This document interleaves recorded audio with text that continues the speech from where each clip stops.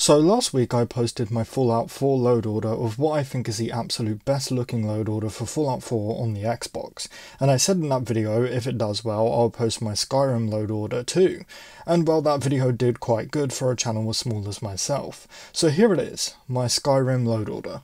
Now just like my Fallout 4 load order, I'm not going to talk about each individual mod, otherwise we will be here for at least an hour and nobody wants to hear me talk for an hour.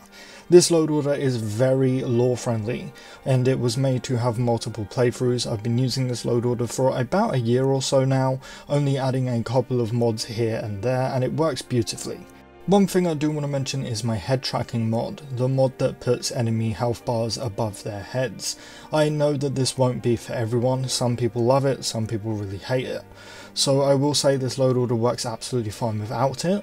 I used this load order for a good few months before I even discovered that mod, so I know for sure that it will work if you decide not to go with the head tracking mod. I also want to mention CBBE and Serranaholic, which you'll see later on in the load order.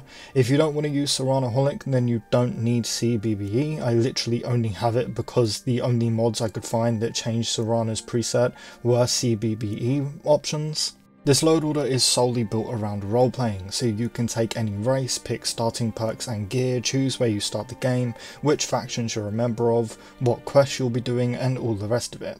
You will have a lot of free space for this load order too, so you should be able to download some of your own mods onto this load order, and hopefully it will work fine, but even if it doesn't, it's all good because you can just come back here and redo the load order again until it does work. And of course, if you guys do have any problems with the load order, feel free to comment and I will try to help the best I can. And real quick, if you guys could hit like on the video, it would mean a lot. It really helps out smaller channels like myself, and these load order videos do take a hot minute to create, so I'd really appreciate it. And hey, if you want to stay up to date on Elder Scrolls 6, Fallout 5 and Starfield, news, leaks, discussions and plenty of other content, consider subscribing because we do cover it all over here.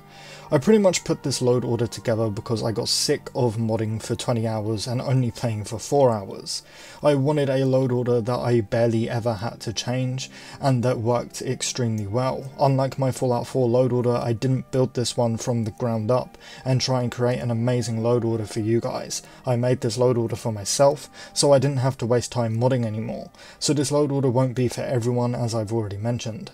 Again, feel free to add or remove mods to personalize it for yourself. If you do change around, add or remove mods, just be careful. If it doesn't work, feel free to come back here and try again. This will of course work for PC too, but this is my Xbox load order, and it's a lot harder to mod on consoles, which again is why I wanted to just have a clean set load order that I never had to mess around with, that didn't cause me any problems.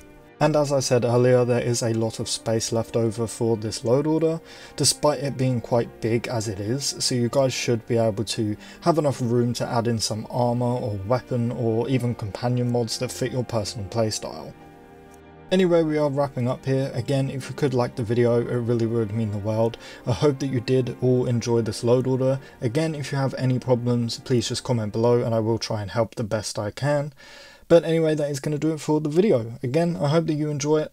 Thank you all for watching, and I really hope to see you in the next one.